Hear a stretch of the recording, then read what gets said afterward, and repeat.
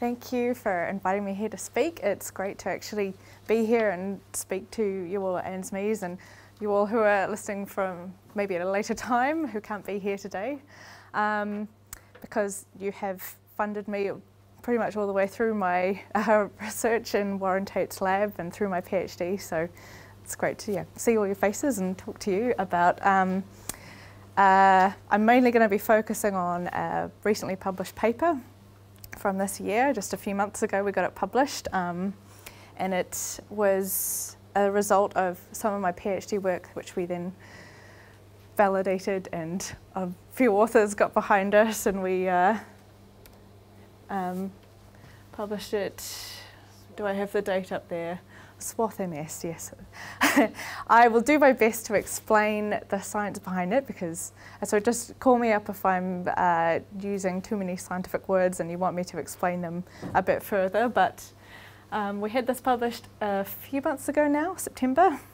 This is the full mouthful of a title: a ANZMES analysis of MECFS, peripheral blood mononuclear cells, which I'll explain what they are, proteomes, reveals mitochondrial dysfunction.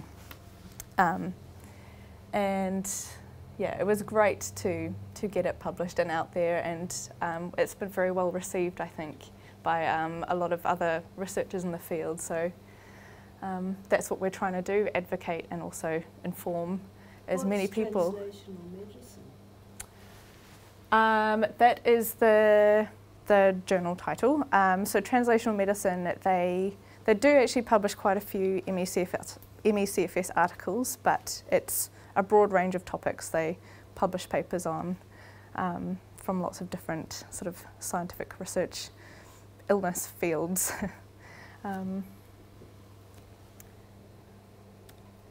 So just to introduce our study group, we've been working with a Dunedin study group for 10 years now. So for this particular study, we had 11 MECFS participants and we had 9 matched control participants, so the same age and same gender as our MECFS people. They were all diagnosed or had their diagnosis confirmed by Dr. Ros Vallings, so we had a very good group. And this patient group we've been working with quite a time, as I've said, and we've done a number of different molecular analyses on them, trying to get a whole picture of MECFS, so we can identify some key affected areas and targets for maybe developing a diagnostic test or.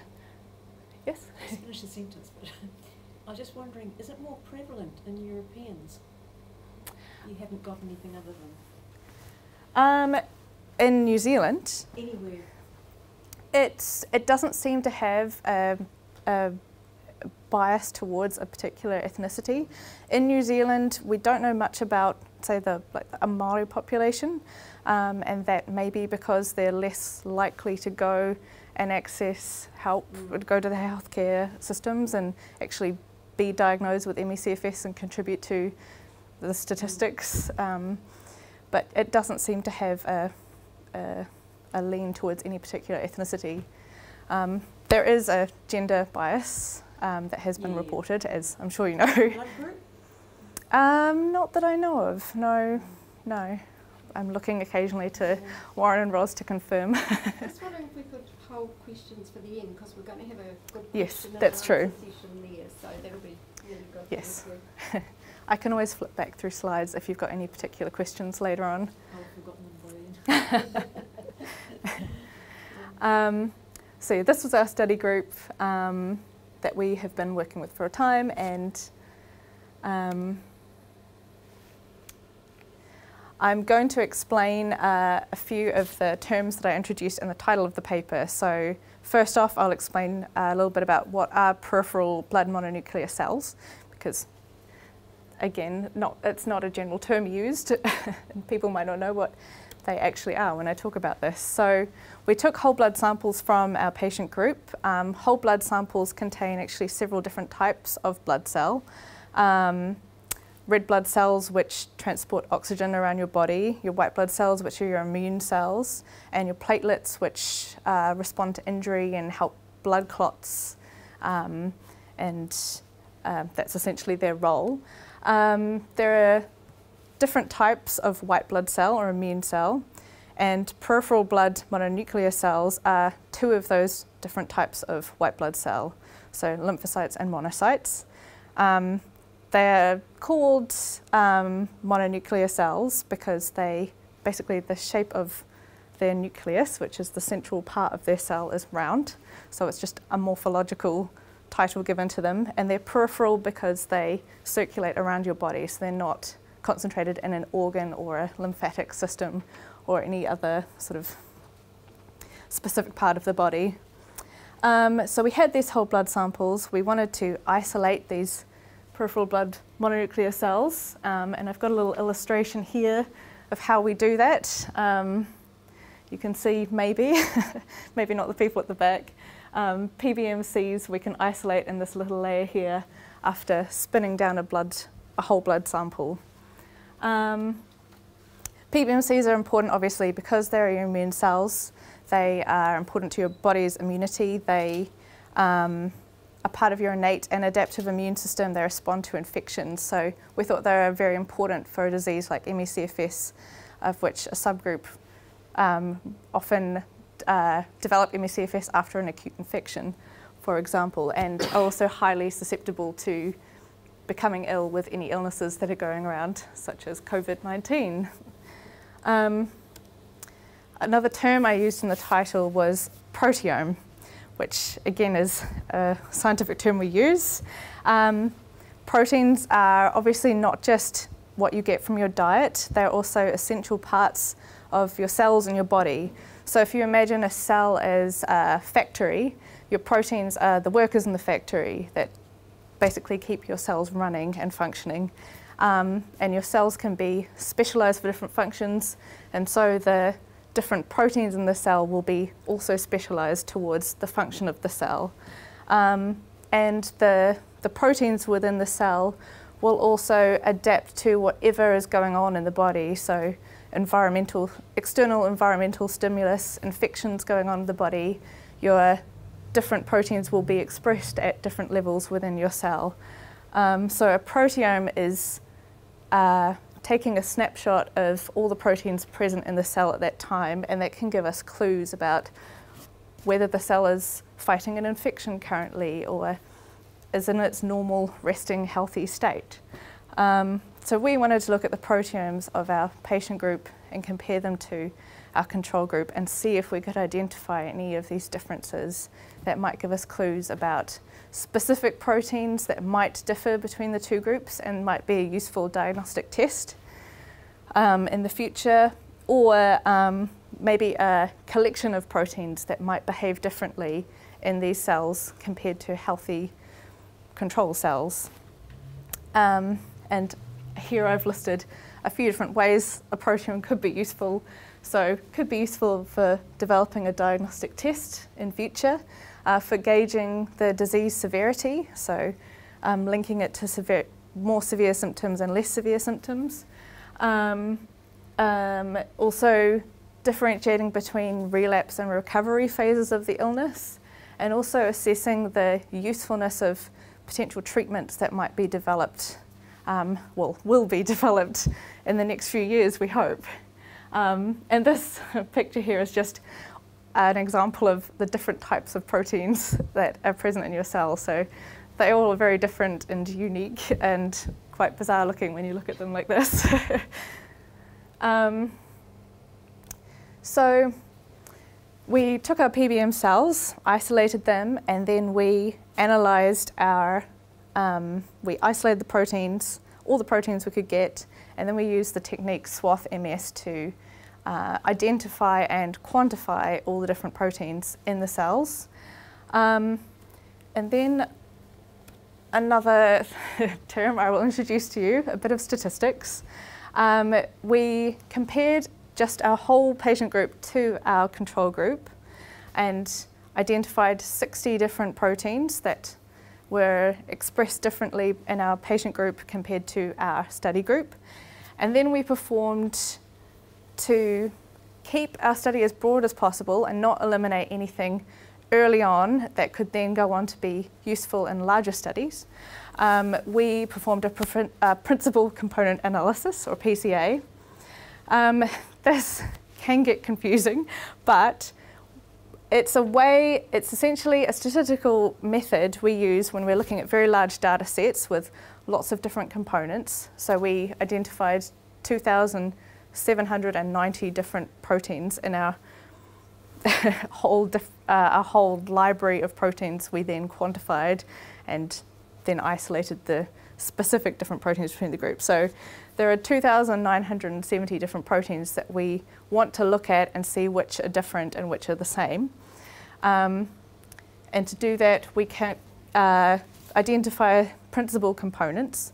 So you've got your whole data set, all your 2,970 different proteins, and principal components are looking at that whole data set and finding patterns and correlations between some of those proteins that explain as much of the variation that you see in the data set, but also kind of narrow it down so you're looking at fewer things and you're basically cancelling out all the proteins that haven't actually changed at all between the two groups. And it allows us to really clearly see whether some samples are more similar to other samples or whether they're different.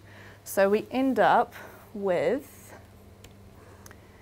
a figure like this, where we have our patients in red and our controls in blue, and depending on where they are on the figure, we can say that these patients up here are more similar to each other than they are to all of our controls, which clustered quite close together down this bottom half of the figure. And so we're able to isolate 9 patients who were more similar to each other, or at least very different from our controls, and then further look at the proteins that are different between those 9 patients and our 9 controls, and maybe increase the number of proteins that we could find that were different between the two groups. That might give us more clues about what is going on in MECFS. Hopefully that's making some sort of sense. We took those 2 principal components, so PC1 and PC2, and we performed a validation test. So this is using those 2 principal components as a model to then see if we can go back to that original study group, and if we leave one of those people out, if we can predict accurately just using those principal components, those patterns of proteins we've identified, to either decide whether they're a patient or a control.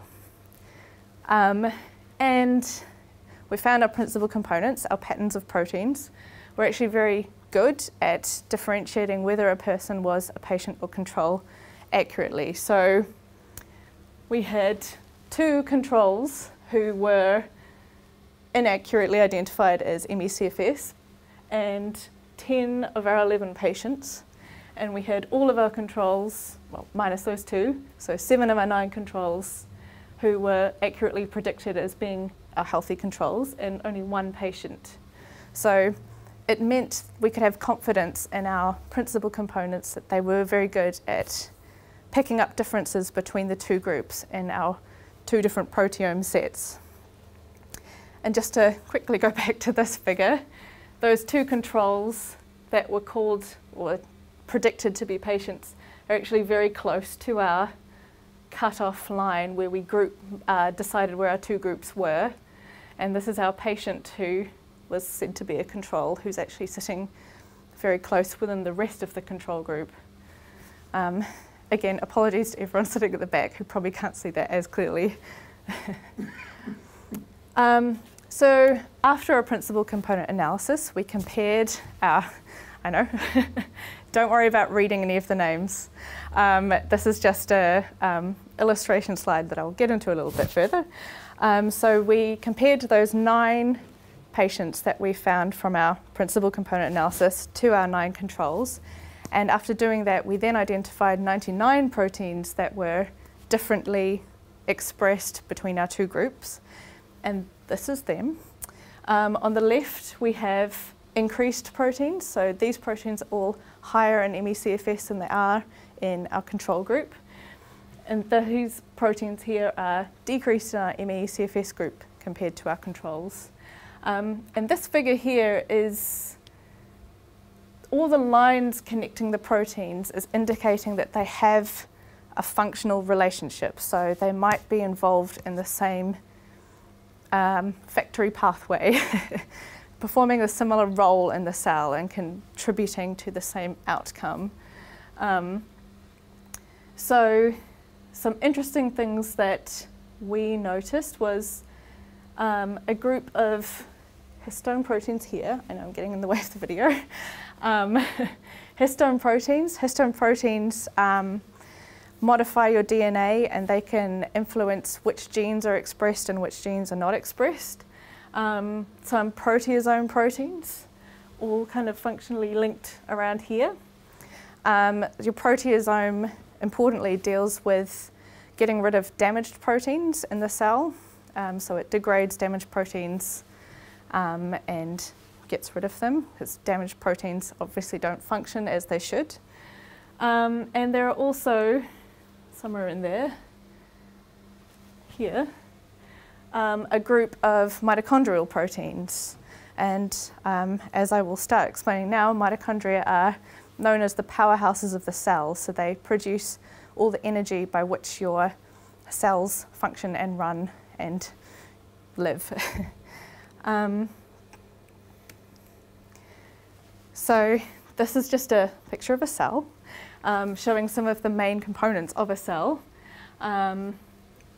And each cell has several mitochondria, these little objects here. This is a zoomed in look to the mitochondria, and it produces ATP, better known as energy, that the cell then uses to carry out all its reactions.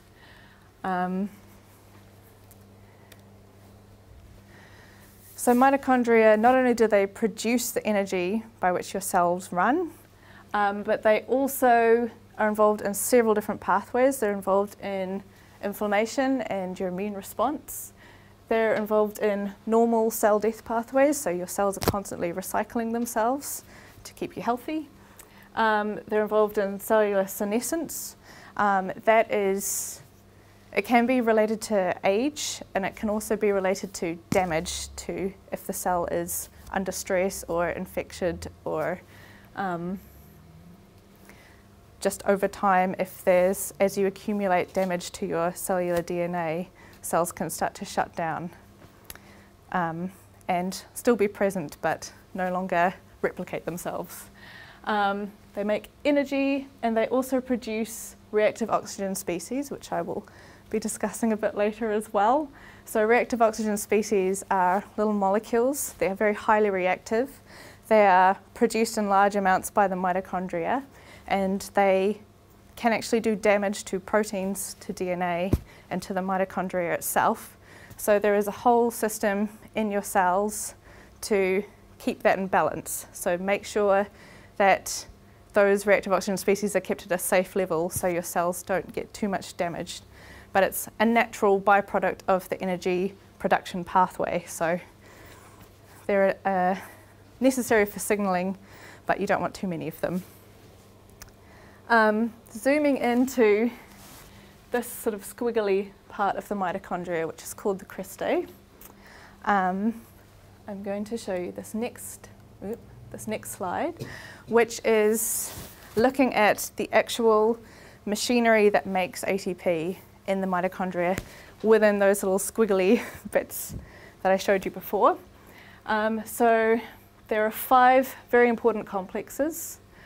Your food gets broken down into acetyl-CoA, which enters the citric acid cycle.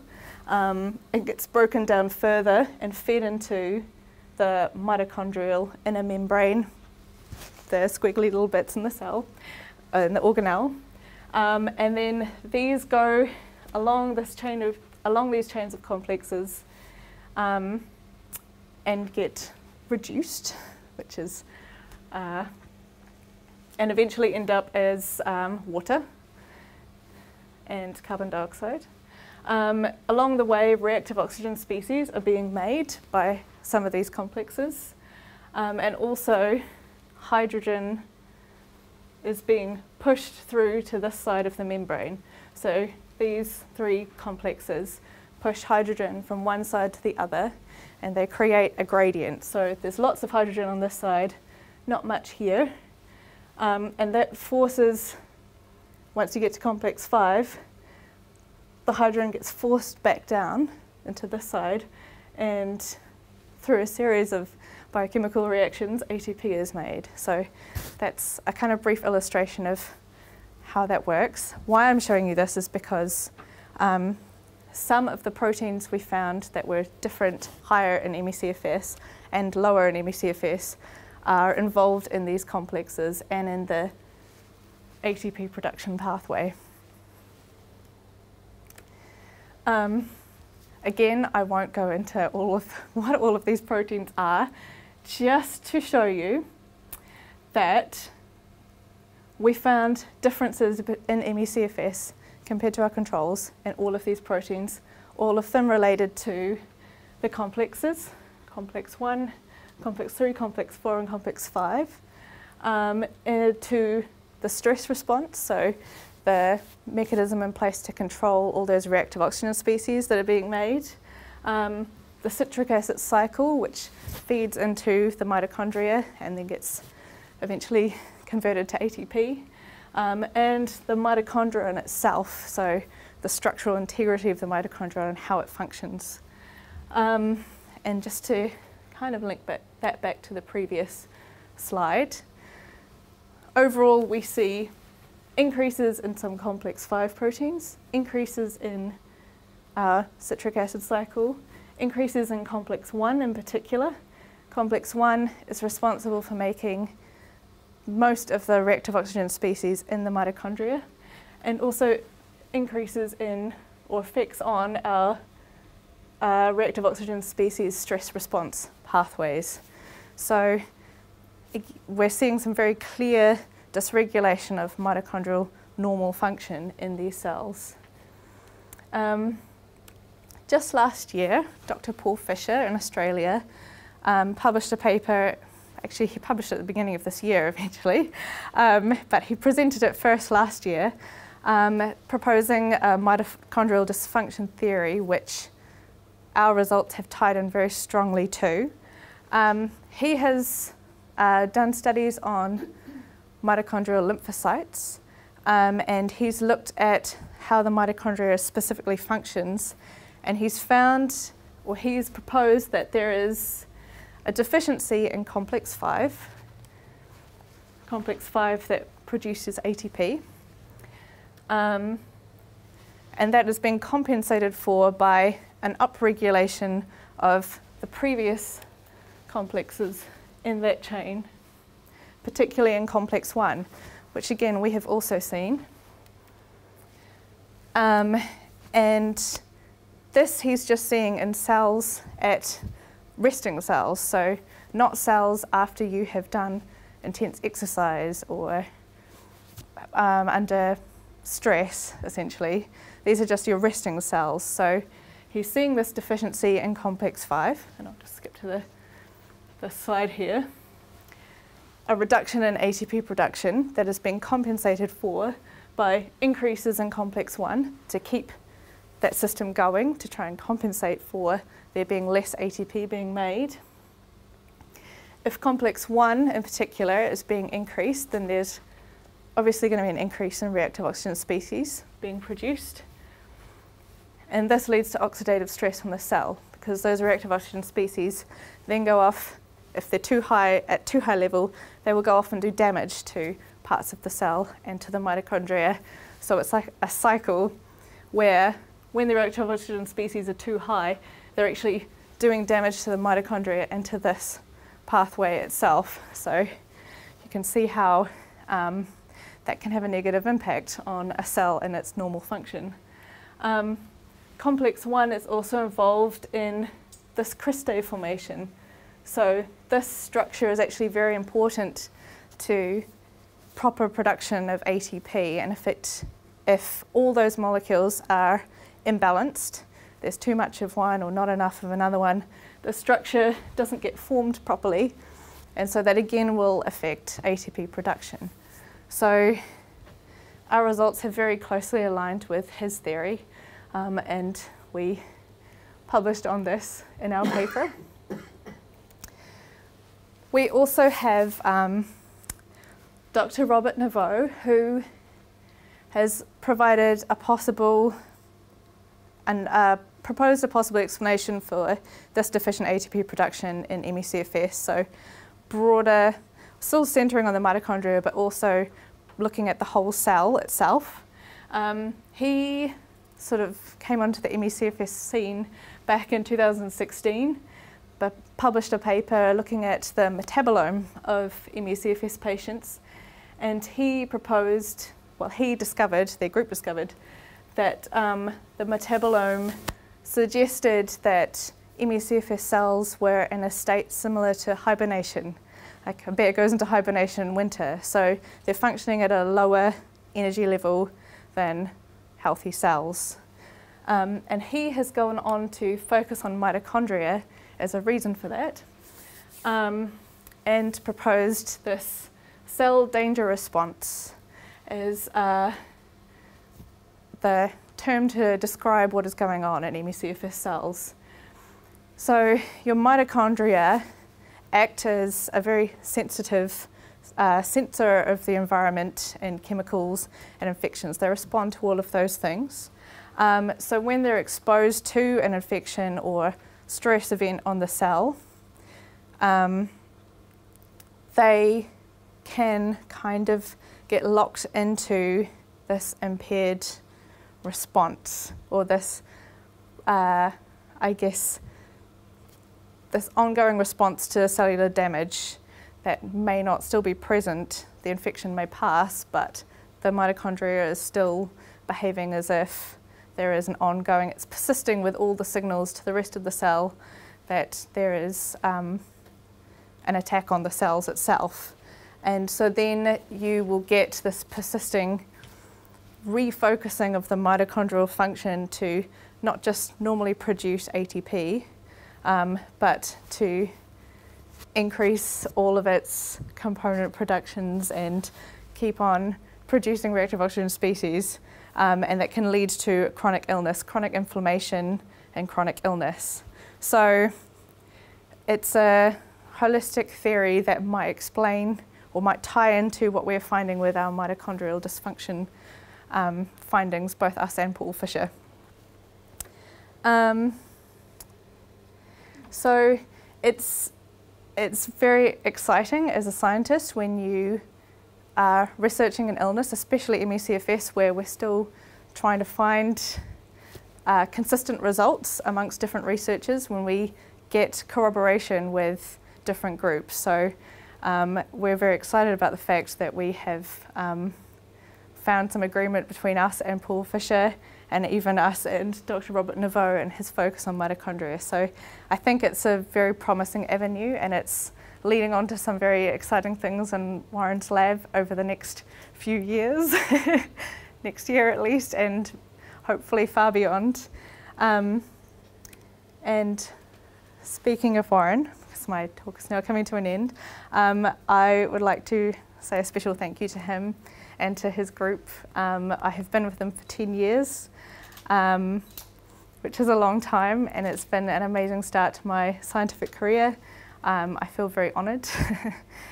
He's been a wonderful mentor, and MECFS will always hold a special place in my heart. And as a young scientist, it can be a challenge to step out on your own, but I've had a very good starting platform, and I hope to come back to MECFS in the future as well, as soon as we can get some good solid funding. And thank you too to ANZMES. Again, you have been instrumental to my PhD and all of the work in our lab. You've been the primary funders of most of the research in our lab, and all of these publications and results we've found would not we wouldn't have been able to do it without the support. So thank you very much.